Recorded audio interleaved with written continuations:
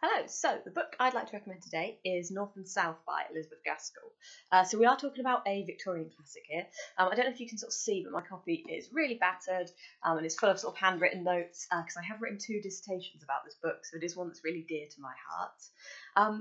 So our main character is Margaret Hale. So she grows up, she's the daughter of a vicar, and they live in this beautiful, idyllic countryside village. So she grows up surrounded by nature, greenery, peace.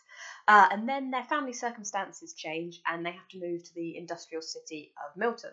So we're now in the land of mills, factories, poverty, dirt, loads of people all crammed in one place. And Margaret hates it. And it's a really great portrait, I think, of sort of the Victorian city in Victorian times, and that's just one of the things I love about this book. So Margaret quickly, she sort of sees the conditions of the people around her, she meets some of the factory workers, and she sort of develops this real strong sense of social justice. She wants to improve things. This puts her in opposition with a local mill owner called John Thornton, and they have this real great love-hate relationship. This book has been called The Industrial Pride and Prejudice, and that is sort of how the love story between Margaret and Thornton plays out, but it is a completely original love story in its own right, and it is probably one of my favourite love stories in all of literature. And so, as well as all this going on, Margaret's family come up against a lot of problems. So it is a book that really is full of drama. Never think that a Victorian classic is going to be boring, because it's not. It's full of incident. It's a really, really great read. And Margaret is a brilliant character. She's just this passionate, brave heroine who comes up against so much and she gets through it all.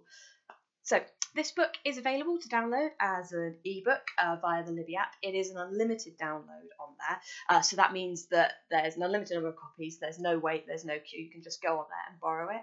There's actually loads of classics on Libby that are the same, where there's no wait list, there's unlimited copies. So if now's a time when you want to give a classic a go, it's a really great time to do it, because you can get on the Libby app and download as many as you want and just get going with them.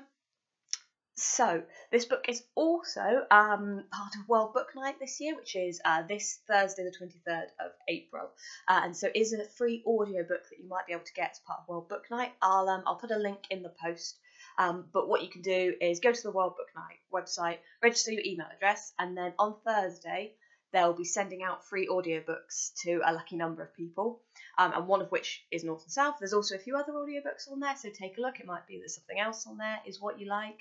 So there's no guarantee you get it, but you might as well enter.